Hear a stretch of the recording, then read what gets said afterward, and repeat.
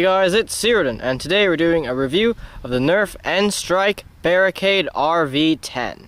So the Barricade was released in 2010, and it came with these, which are Whistler darts, and it works the best with Whistler darts because it's a flywheel blaster, and the flywheels are spaced so that it'll grip the head of the dart instead of just the foam, so it doesn't work as well with elites, but we'll still be using them in the range test. So the Barricade has a total capacity of 10 darts in this rotating turret here, and on the other side you've got this switch which turns on the flywheels, and then you pull the trigger to fire a dart.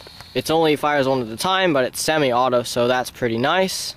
So since the Barricade is an electric blaster, it needs batteries, and you use 3 AA batteries, which just go in here.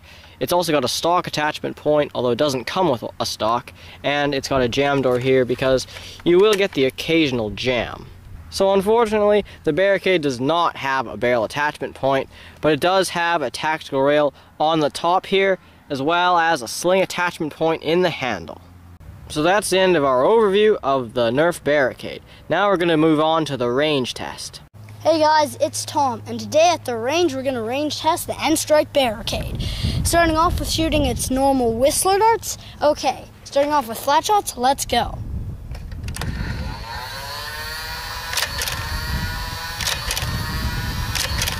Okay, now angled shots.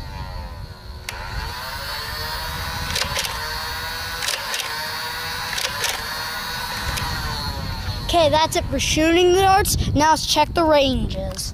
Okay, so our first shot here is at about 30 feet. Our next shot's at 32 feet. Next one at 33 feet. Then up here, there's one at about 37 feet. Then along up here, there's one at about 47 feet. And our last shot here is about 49 feet. Okay, that's it for shooting Whistler darts. Now let's shoot elite darts. Okay, so now we're shooting the Nerf Barricade with your normal elite darts. Okay, starting off with flat shots, let's go.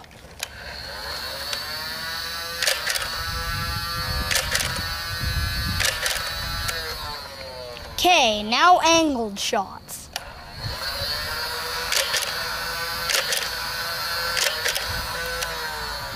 Okay, that's it for shooting the darts. Now let's check the ranges. One of the problems with the Barricade is that it doesn't shoot elite darts very consistently because its flywheels are bigger than your average, like, new age flywheels. But so that's a 13-foot shot, but it's probably a dud anyway. Okay, so our first shot here is at about 25 feet, another one at about 26 feet. Then up here, there's one at about 31 feet, and then one at 33 feet. And then way up here, we have one all the way at about 49 feet. Okay, that's it for our range test. Now on to the conclusion.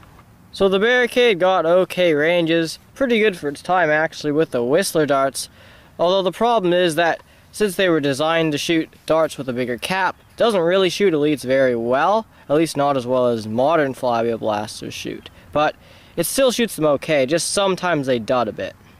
The Barricade was released in many different color schemes, so we've got the normal N-Strike version here. There was also a Sonic one, as well as a Gear Up one, and some weird Transformers ones, which looked pretty nice. They were pretty detailedly painted. And there's also a Stockade, which is essentially a Barricade, but shoots elite darts about as good as your average elite. So if you're planning on getting a Barricade to shoot elite darts with, you're going to want to get the Stockade instead. While the Barricade doesn't come with any attachments normally, there is a special value pack which came with a Raider stock but painted in the yellow N-Strike scheme, and it looks pretty good, so if you find one you should pick one up. The Barricade is an okay blaster for modding. You can probably upgrade the batteries a bit as well as the motors, but there's not really much point in doing that because you could just get a Stockade and then modify it, at least if you're planning to shoot elite darts, although the Stockade doesn't shoot Whistler darts. Which, I guess if you're wanting to shoot Whistler darts or any other big tip darts, you could just get a Barricade and then modify it. But if you're going to modify one, just get a Stockade. They're just better. So that's the end of our review of the Nerf Barricade RV10. Thank you guys so much for watching. Please like and subscribe.